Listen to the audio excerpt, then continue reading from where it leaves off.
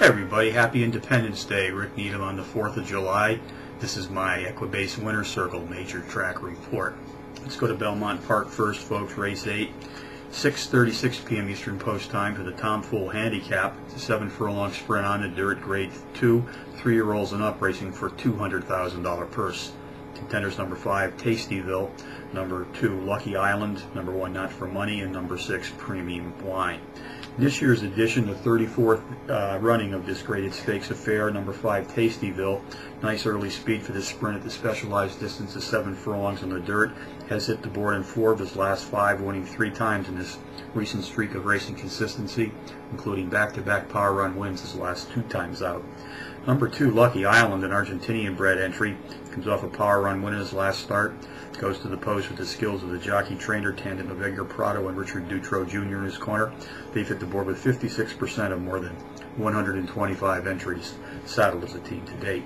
Race 8 summary: number 5, Tastyville, tops the contenders list, which also includes number 2, Lucky Island, number 1, Not for Money, and number 6, Premium Wine. 5, 2, 1, 6 in the 8th from Belmont Park, the $200,000 Tom Fool Handicap. Out to Churchill Downs in Kentucky next. Race 10, 5:51 p.m. Eastern Post for the Firecracker Handicap. Mile test on the turf, grade 2, 3-year-olds and up. Race 4, $200,000. Contenders: number 3, Einstein, number 7, Inca King, number 2, Thorn King, and number 1, AP Excellent.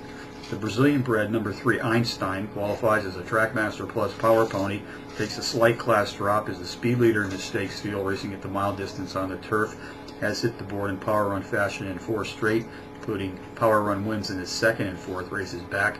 That's the bounce pattern, folks, and the bounce will be up positive this afternoon if this pattern continues.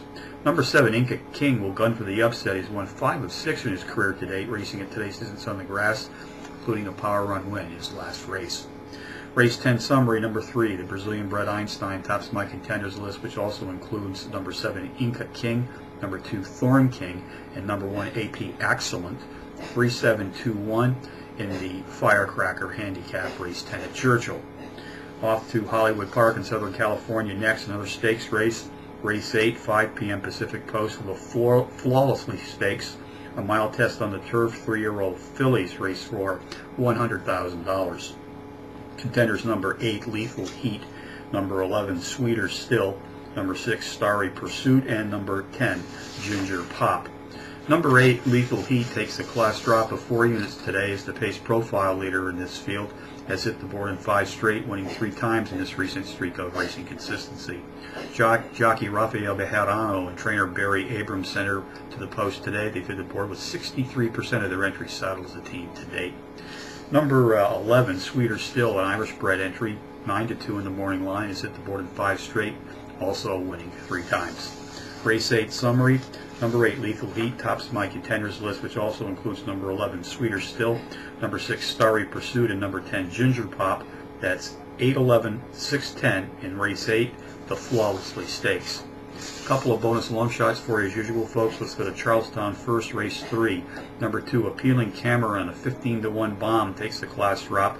It's the overall speed leader in this claiming field, sprinting at or about today's distance of 4 1/2 furlongs on the dirt.